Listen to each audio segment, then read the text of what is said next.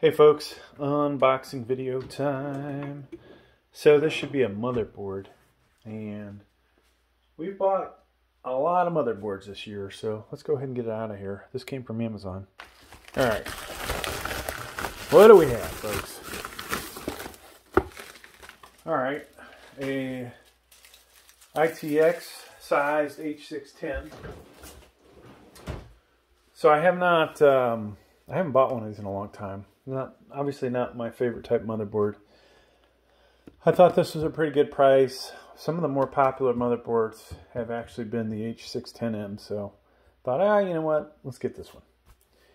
So ASUS Prime H610I-PLUS D4 CSM, Windows 11 ready, LGA 1700.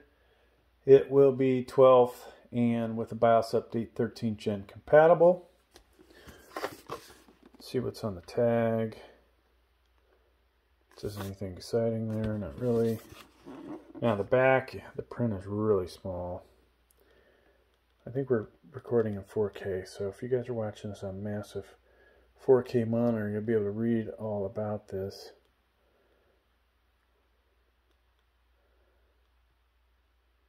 USB, Ethernet, graphics. Doesn't even tell you what the PCIE is on it. Pentium Gold, Celeron. RAM speed, so it's DDR4. Storage M.2. Alright. No seal on the outside of the box. So I had a lot of difficulties with the performance of the ASUS motherboards when I switched from 12th to 13th gen. Even after doing all the proper updates. So IO shield here, we won't even open that. What in the hell is this thing, folks? Some kind of cover. They give you a standoff and M.2, and there's a manual and a CD, alright, or driver, excuse me, might be a DVD, but that has some drivers on there. Always best, in my opinion, to download the drivers off of the internet so you get the newest stuff, right? Now, with this motherboard, besides this unboxing and overview of the features, we'll do quite a few more videos with it, to include a BIOS update, installation,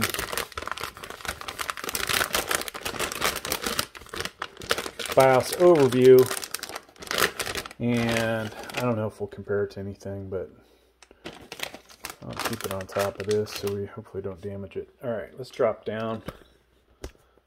Maybe a little further down. So, you can see that says Gen 4. So this is PCIe 4.0 by 16, folks. Now, header for USB 3.0 here, 3.2, 4 SATAs. Here's your 2 DDR4 RAM slots. Has support for one M.2, alright, and that's what that standoff was for. So this should be 2280 all the way back.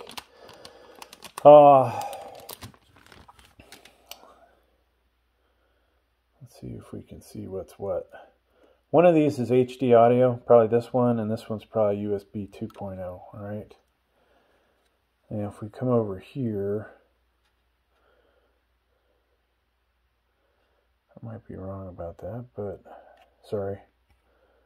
This is this guy's USB 2.0 right here. Now these should be your front panel connectors right here. Alright, now if we could zoom in further. Yeah, there you go. You can see what the connectors are. 24-pin power connector there. Does not look like it has ARGB or RGB on this. Fan headers, to include a CPU fan header. Here is your LGA 1700. Now I most likely won't hold on to this motherboard very long. We'll do all those videos and then we'll put it up for sale. Then it'll be somebody else's, but won't get a whole lot of use on the channel. So it'll almost be like they get a new CPU power connector, 1x8, CMOS battery. These are always not fun to deal with when they're in that situation. PS2 connector, USB 2.0, HDMI, DisplayPort, VGA. So you get a lot of older crap that honestly most people don't care for. USB 3.2, Ethernet, microphone, headphone, line out. This would appear to be for a Wi-Fi card, which is interesting that would be on here. I think I have one sitting around somewhere, to be honest with you. Alright, so I'm not really sure where that thing is.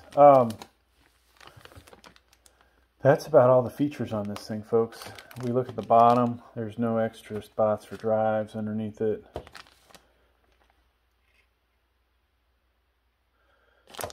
So I'll eventually try and find my Wi-Fi card, see if that'll fit in there and work. Oh, there's here's a Gigabyte A520. So this is for AMD. I possibly could pop this off here. Let me see if it'll work. All right, never mind that idea, folks. I was hoping to try something. I'll have to find the one card that I have because that might just work. But yeah, nice little motherboard here, you know, for a ITX size build.